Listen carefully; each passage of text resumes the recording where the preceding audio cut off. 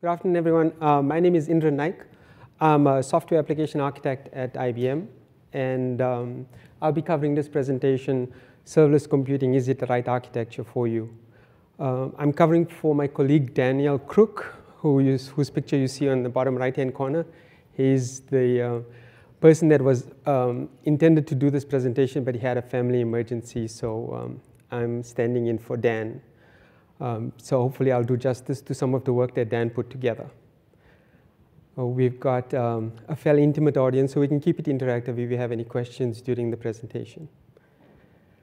There are a few things that I want to do as we go through this presentation. We're going to talk a little bit about the state of cloud computing, the options that we have. We'll cover a little bit of introduction into serverless computing.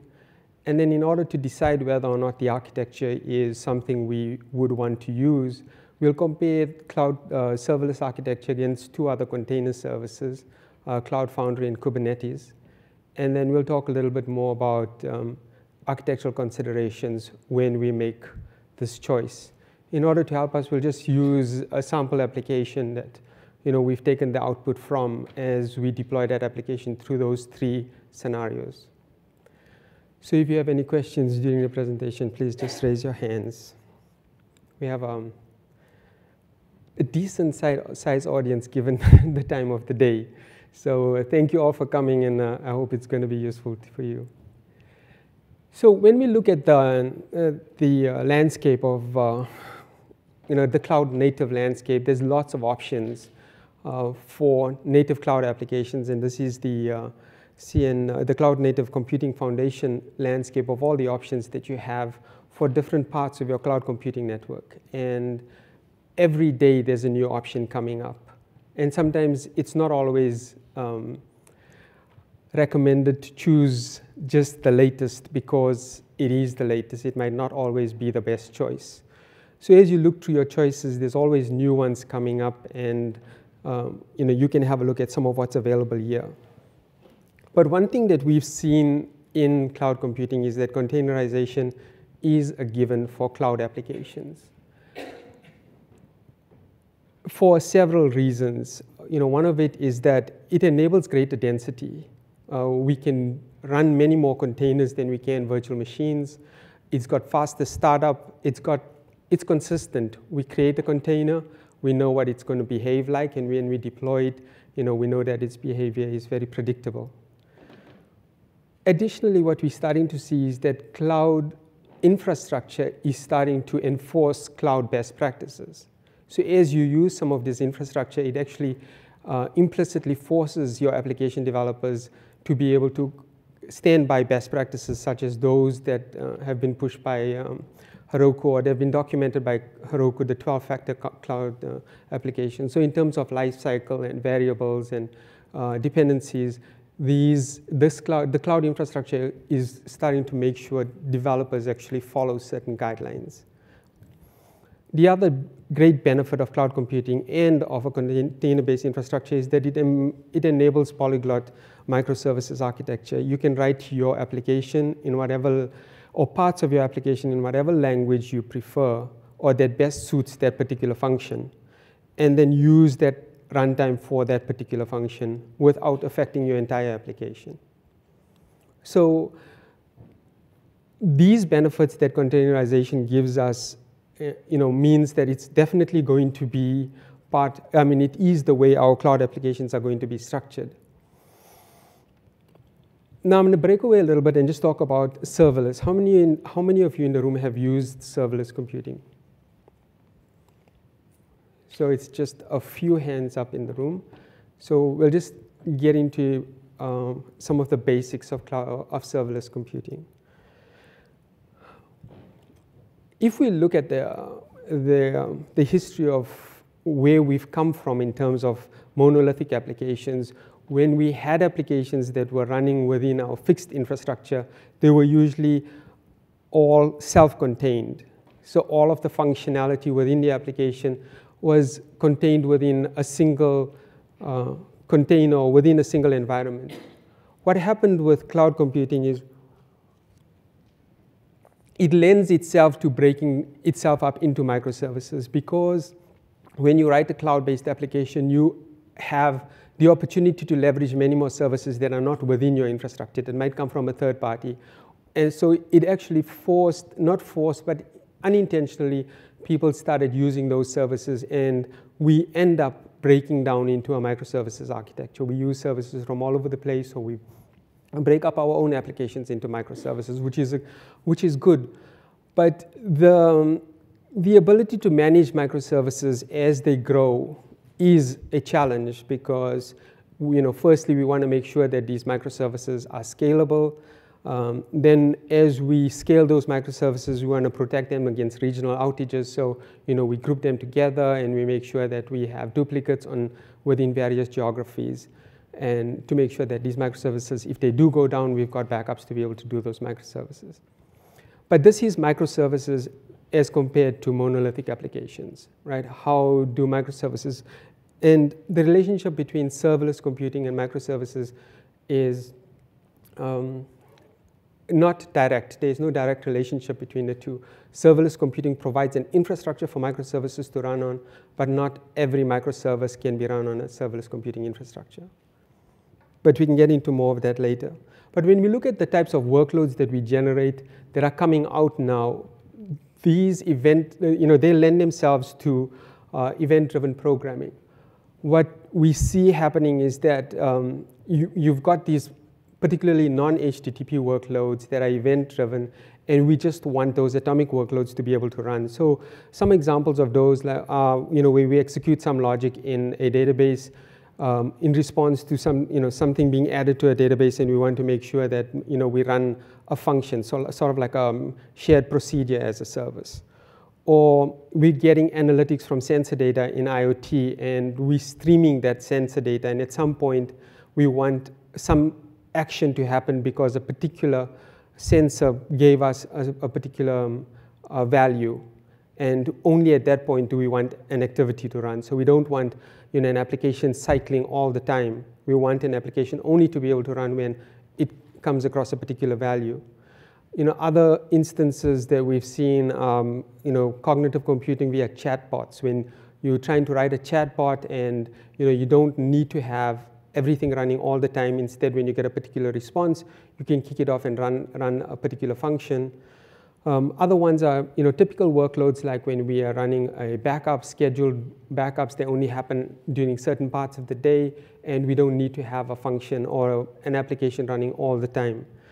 So all of these new workloads, they lend themselves to a type of computing where we don't want to pay all the time for something to be up and running. So what's happening now is that with cloud computing, it was always an economic consideration.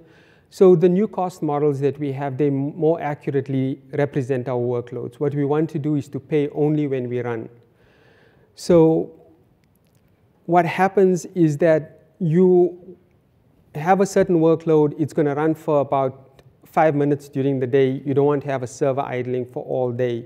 You have that particular function only run during that 5 minutes that server, that load actually presents itself. Now, those loads could be predictable or unpredictable. Sometimes they will be there, or sometimes they might not be there, and you don't know when they're going to be there. So, we have this idea of serverless computing.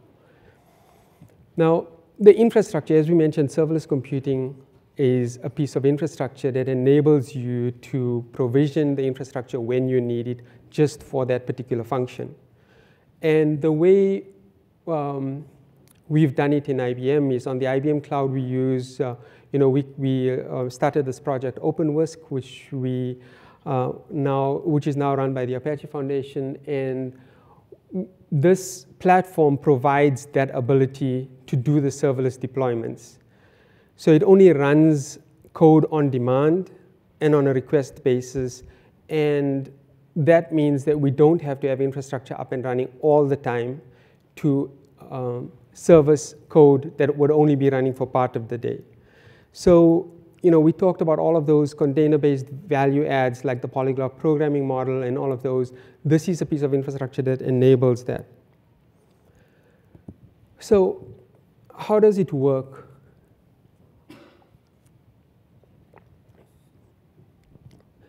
Now, just for your information, that URL in the bottom will describe to you how to install OpenWhisk on OpenStack. But the way this project is built, it makes use of a number of other Apache projects. And if you start from the top, what you see on the top is that every request that comes in to run a particular function, provides a RESTful interface. So that request comes in through the Nginx HTTP engine, and it comes in through the controller.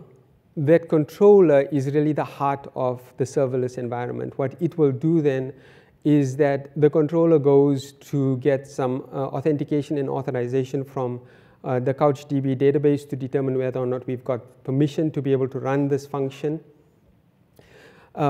If it knows that we've got permission to be able to run the function, it'll go and get the function from the database. It'll then check with the console engine what execution environments are available to be able to run the function. And then it'll put that function onto the Kafka queue to be able to, so that that queue can manage that function, and then it can be invoked by the invoker. That invoker is really a Docker container containing that piece of code that needs to be run. And the output from that is stored back up into the CouchDB database. And of course, the output is sent back to the requester that originally requested it. Anyone have any questions up to now? Will there be any details on how the Kafka actually invokes the actual instance of machine? Sorry, say that again? Will there be any details around how Kafka can actually invoke the actual machines? Yes. How it actually invokes the function? Yeah, I mean, how actually running on hardware or virtual machines? The question was, well, will we have any details on actually how that invocation happens within the OpenWhisk environment? And no, I'll point you to some details at the end of the presentation. But really, the point we want to get to in this presentation is, architecturally, what is the right choice? Do we choose serverless over another compute environment, or is serverless a good choice, or when is it a good choice? So we want to get into more of the architecture, the architectural discussion on serverless. Yeah, that was my original question actually. When you choose the serverless architecture, right? I mean, do you have like a use case for a prediction or a development or a test cases? I'm just asking, like, when to choose the serverless architecture? Okay, so I'll just hold that question and let's see if we can get to an answer as we explore the options. Okay. So the reason I don't want to answer the question up front is because we want to get to an answer, understand when is it a good environment and compare it against other existing environments. So if you look at it from a developer's perspective, the way the developer sees things is that the developer will define the actions. The actions is the actual code that's going to run that you see on the bottom right-hand corner of this picture, right? When does this code run? The developer will also define a set of triggers that will decide what would trigger this code, and there are rules that map the triggers to the actions. That'll say when this trigger happens, this action happens. Now you can also have an action call another action. So you can have them chained, a set of chained actions. Okay, so from a developer's perspective, what he's doing is writing a piece of code, which is just an action, let's say just hello world. He's creating a trigger that says, this is when it's going to, if this happens, then run this piece of code, and there's a rule that'll tie the two together. So you can have a number of actions, a number of triggers, and tie all of the triggers to actions. One action can be triggered by one trigger can trigger multiple actions. One action can be triggered, an action can be triggered by multiple triggers. So you can share actions, so to speak. You write an action once, it can be used many times. Now we also have a number of packages those packages will contain a set of actions. So let's say, for example, we have a cognitive package on Watson where there's a set of actions to convert text to speech or speech to text. Okay, so all of that is contained within, and when a developer sees this, it's very simple. So just this is a sponsored session, so this is our commercial break. This is the IBM Cloud, and this is where we implement the tooling for OpenWhisk. And you'll see not only do we offer the ability to develop the functions, we have a full command line and GUI for you to be able to do it. And you've got tooling to be able to monitor the functions, how long they're taking, how many of them have executed successfully, how many haven't. So it's a very fully functional OpenWhisk interface in the IBM Cloud platform. And the commercial break's not going to stop there, so you'll see intermittently, we'll go back and forth. But ideally, everything we say about serverless functionality is very similar to whatever you're going to see in AWS Lambda or in Microsoft Functions. Okay. So when you're choosing a containerization approach, which one is right for you? Which one is going to work best for you? When you're building an application, what do you choose? Do you choose Kubernetes? Do you choose Cloud Foundry? Do you choose serverless? Do you choose a combination of the two? This is really the intent of this presentation, is like, really which one do we choose and how do we know when we've picked the right one, or will we ever know that we've picked the right one? So what we wanted to do was just compare 3 typical scenarios that you might choose to run your serverless applications, to run your cloud-based applications, and compare the 3, right? The first one is, let's say we want to do Kubernetes, and Kubernetes, of course, allows us full control over the infrastructure. We define all our containers, we put them into a cluster, we have containers as a service, and we run our applications within those containers. Our second option is go with Cloud Foundry, where we focus on the application and the data, and the application, the Cloud Foundry infrastructure provides us the platform. It manages, it builds its containers or its runtimes and build packs to be able to allow us to do whatever we need to do and run the code within that container. And then the third option is where we do functions as a service, where we define a set of functions with Apache OpenWhisk or the IBM Cloud Functions, and everything is driven through those cloud functions. And we'll just talk about a comparison between the 3.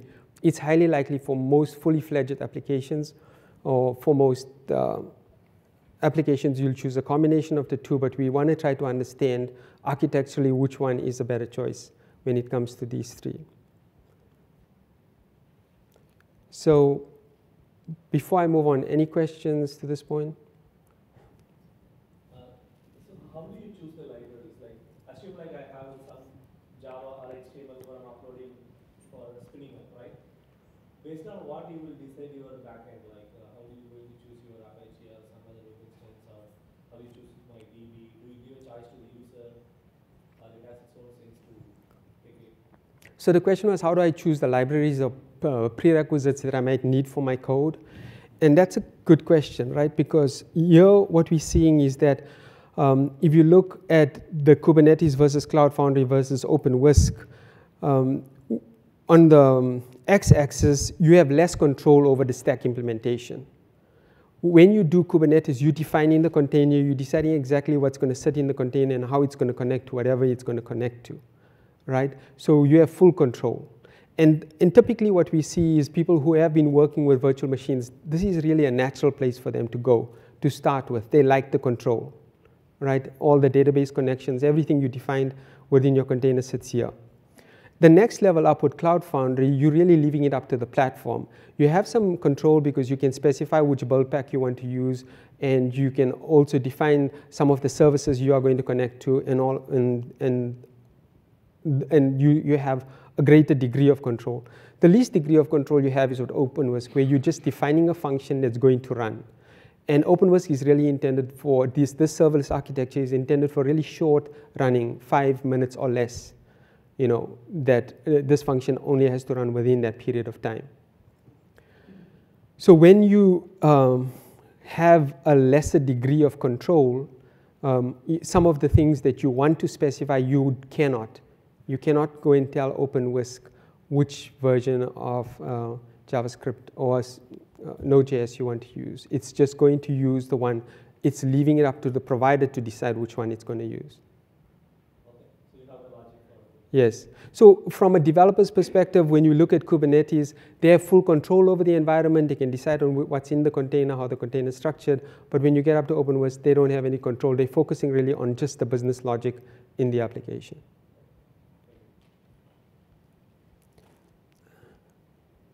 So if you start off with Kubernetes, most of you might be familiar with Kubernetes. It's build and deploy all your applications. You've got you've got full control, but you own it. You have to manage it.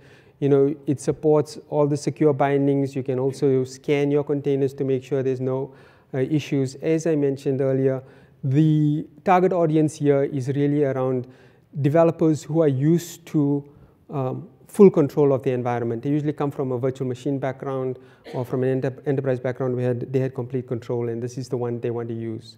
They would like to, they start off using.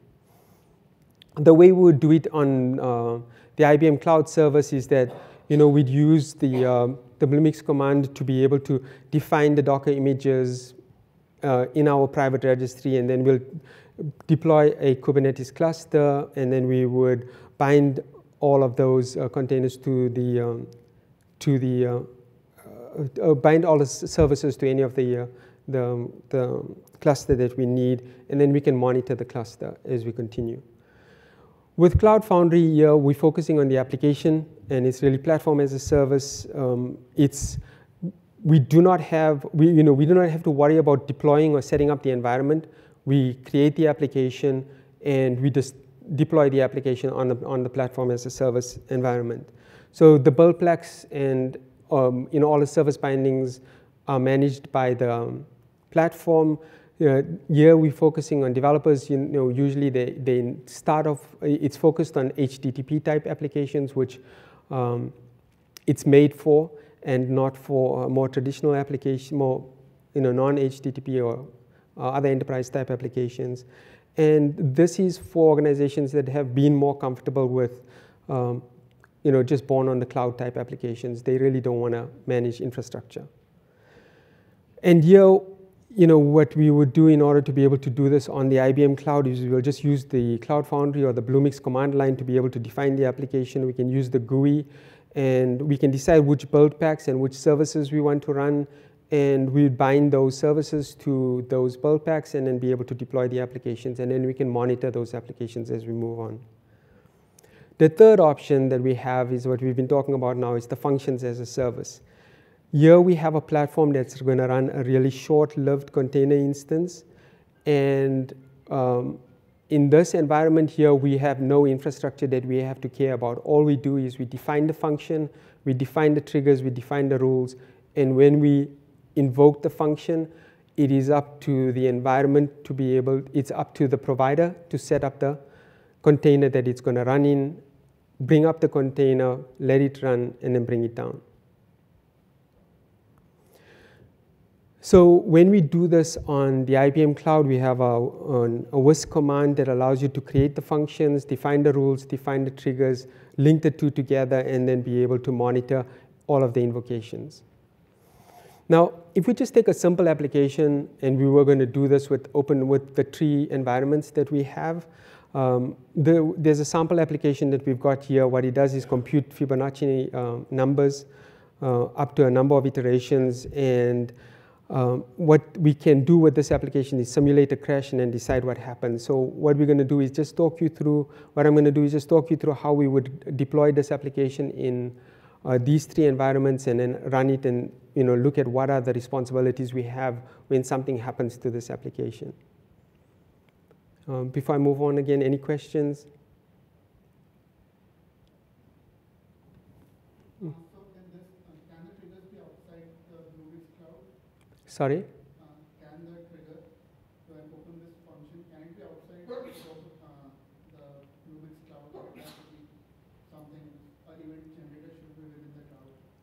The trigger has to be defined in the IBM cloud or wherever you're running your function, but you would use a RESTful call to call that function. And that RESTful call will initiate the trigger, which would call the action. So that initiator could be outside the cloud? Yes, that RESTful call would be outside the cloud. One more question, does this function have a vault time, like it will execute for a specified period of time, something like that? Sorry, say that again?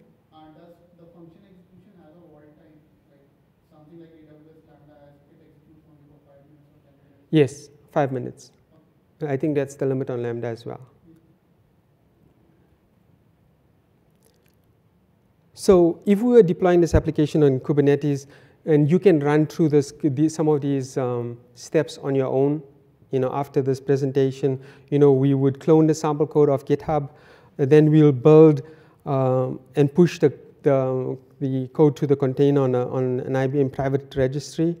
We create the Kubernetes cluster on the IBM cloud service, and then we'll deploy the set of containers to the cluster.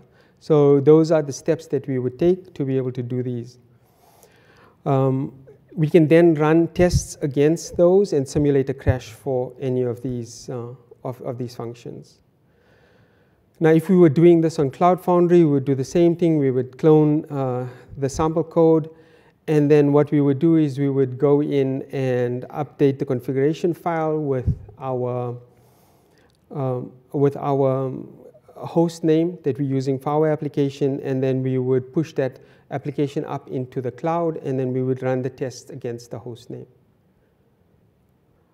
In the third case, for OpenWhisk, again, we would clone the repository, and then we would update the OpenWhisk functions. We have a convenience script that's in there that'll push this function up to OpenWhisk and define it as an action. And then we would test against the host name. So if we've got these 3 functions up and running on these 3 platforms, then what we see is the output that you typically would see is this. Now, this application that's on GitHub has a monitoring function which you can use, and this is what you would usually see. In the case of OpenWhisk, sometimes it takes a little longer to get started because the container still has to be created. But once it's started, on the bottom, you'll see that OpenWhisk continues.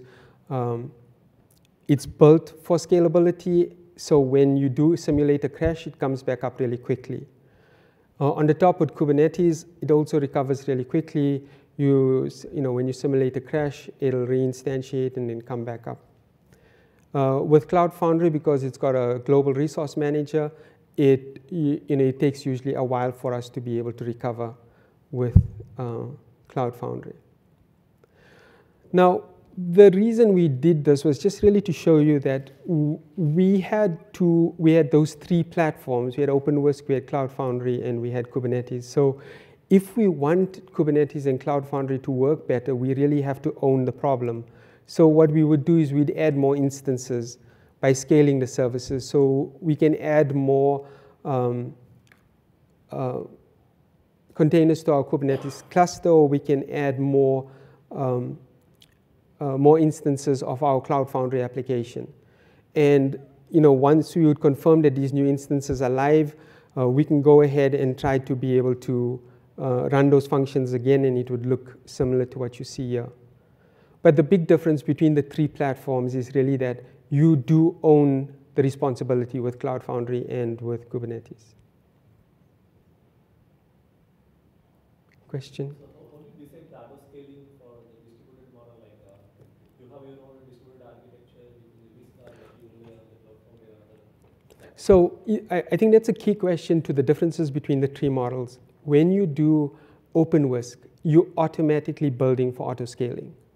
Because OpenWhisk is when you define, or any of these functions as a service, when you define a function, you're saying, the platform decides how to scale.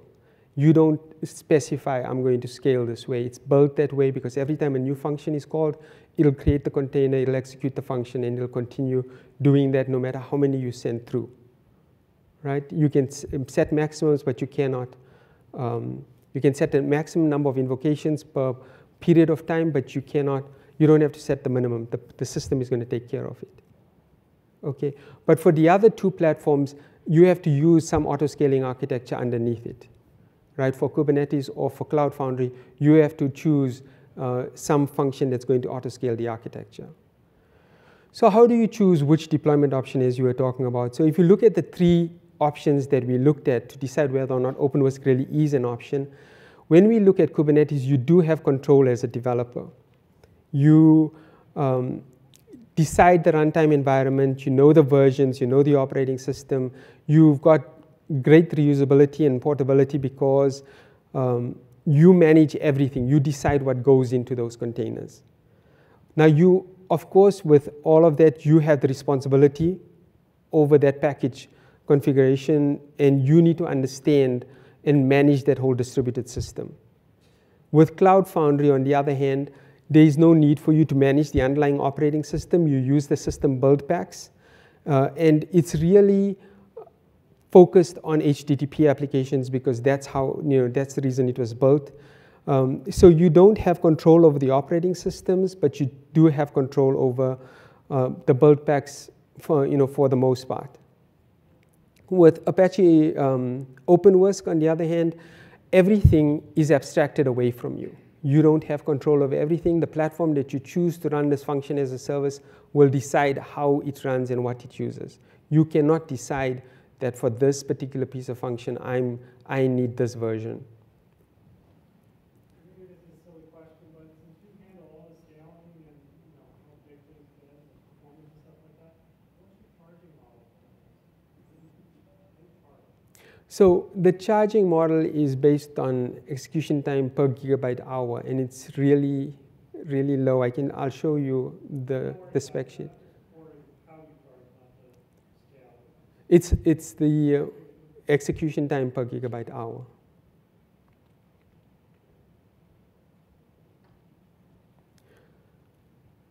So and I think the reality is many people would start deciding whether or not they use OpenWhisk because of cost, right? One of the reasons we're going with one of the three models is OpenWhisk you only get charged when it runs. For the other two models, you might have a Kubernetes cluster up, and it's up and running, and you're paying for it while it's live. With the Cloud Foundry applications, it's up and running, and you're paying for it while it's live. With OpenWhisk, you're not paying for it unless it's running. And it only runs when that trigger is invoked.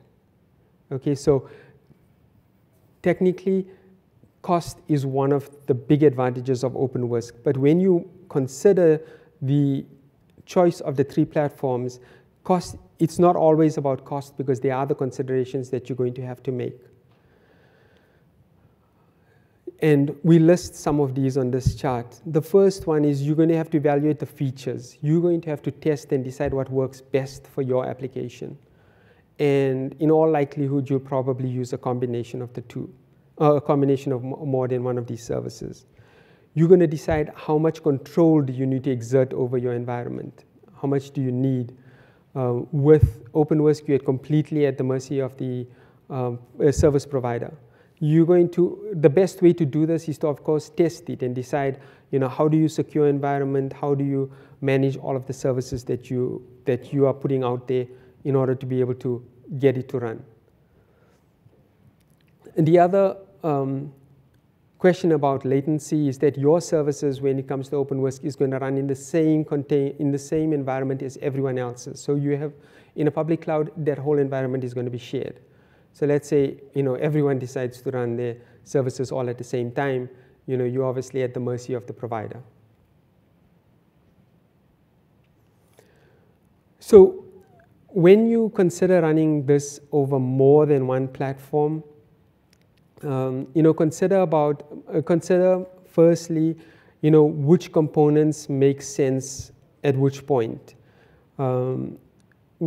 Some of the functions that you abstract out for might be suitable for OpenWhisk, while a majority of the application might be running on a Kubernetes cluster or on your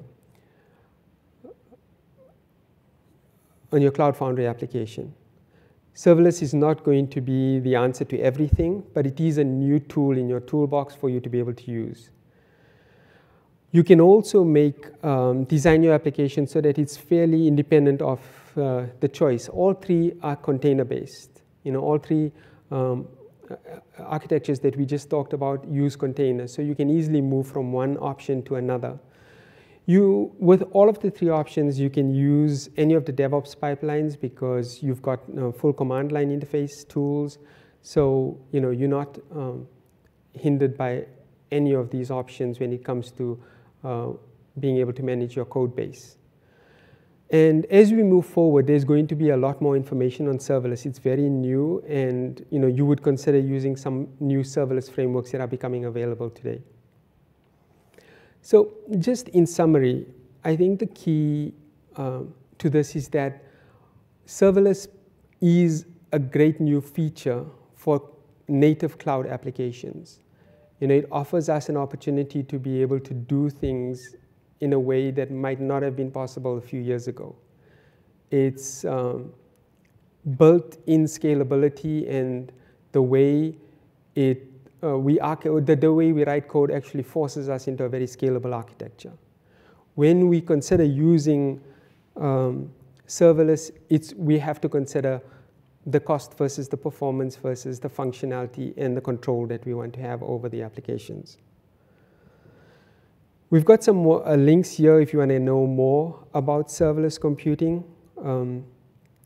There's a number of projects that this application that we talked about, the multiple deployment option, is on that GitHub repository. We also have a more in-depth application, the flight assist application, that you can again have a look at, that will show you some of the, some of the more detailed functions that you can call within those three options. And there's a number of new functions. If you need some hands-on assistance with using it within an IBM Bluemix or an OpenWhisk environment within the IBM cloud, you can always reach out to the developer advocate team, which I'm a part of, and Dan as well. So that's the end of the formal presentation. We can have some discussion or any questions.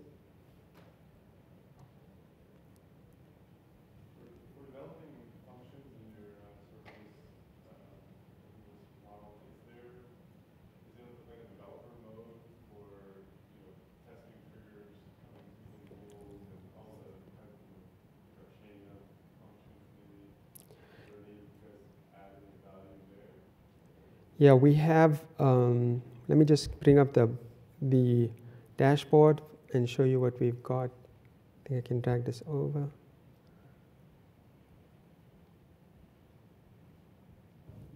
So this is the IBM Cloud OpenWhisk developer interface. So you can create the function here, and then you can run the function. And input parameters, you can also create sequences for functions. So in this case here, you can have one action call another action, and you can test it within this environment. You can create rules and triggers, and then be able to test those all within this environment, this GUI.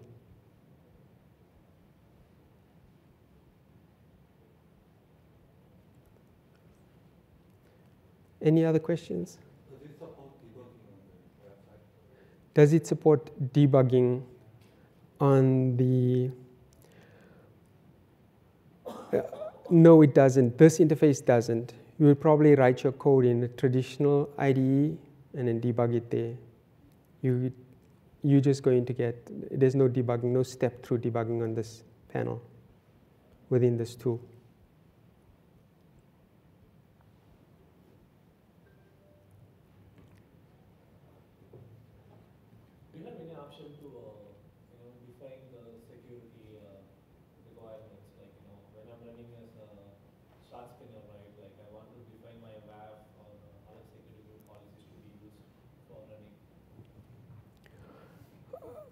For just that one function. Yeah, just one function I'm running for a web instance, okay. And I want that to be running behind some of the services I have. So when that REST call is made, it'll send through some authorization with it. And when we define these functions within OpenWhisk environment, we can specify which functions are allowed by, who is allowed to run which functions. So that's the extent that the security model goes through.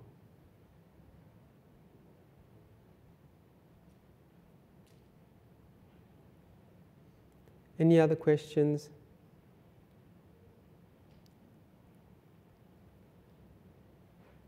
Okay, thank you then. Thank you for coming, and